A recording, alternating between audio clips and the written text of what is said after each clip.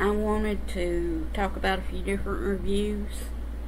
I tried some hot cocoa mixes in the last week or so, right before the heat wave hit here. Of course, I drank them pretty early in the day before it got so hot. I liked the hot cocoa reduced calorie almost as much, if not as much, as the regular, and for 75% less calories, totally worth it. I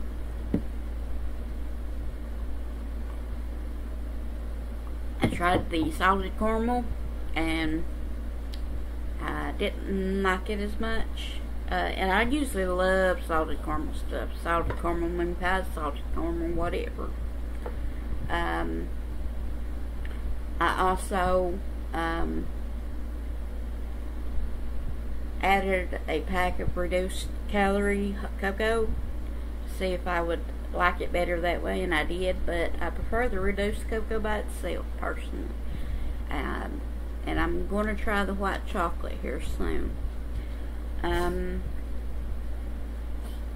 I don't drink a lot of hot cocoa, especially in the summer.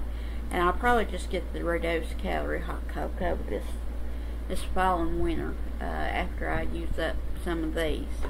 I bought 2 boxes of the reduced calorie because I had it before, but it had been a long time.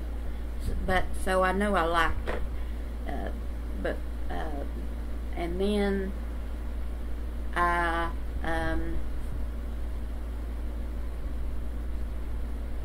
so I'm gonna try the white chocolate, and I will give a review on it. And I may blend the reduced calorie in with it too to see. I may or may not, depending on how much I like it. But the salted caramel, I don't regret buying it, but I probably won't ever buy it again. I mean, I would drink it unless my nieces like salted caramel, and then I might split the box with them. But if they don't, then I will just drink the rest of it, and then I just won't buy it anymore. But I do love salted caramel stuff usually, and I love white chocolate stuff usually. So I'm hoping, I mean, that's my favorite type of chocolate, is white chocolate. It's the worst for you.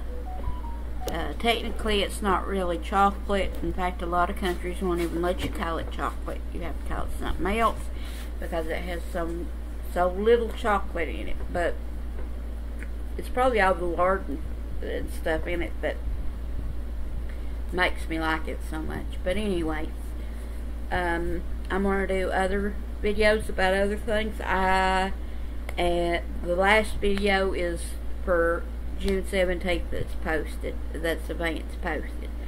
So, and today's June 16th, so that's part of the reason that I'm doing all these. But I'll do a life update next, and I'll explain that what's going on with why I haven't, why I feel behind on the videos.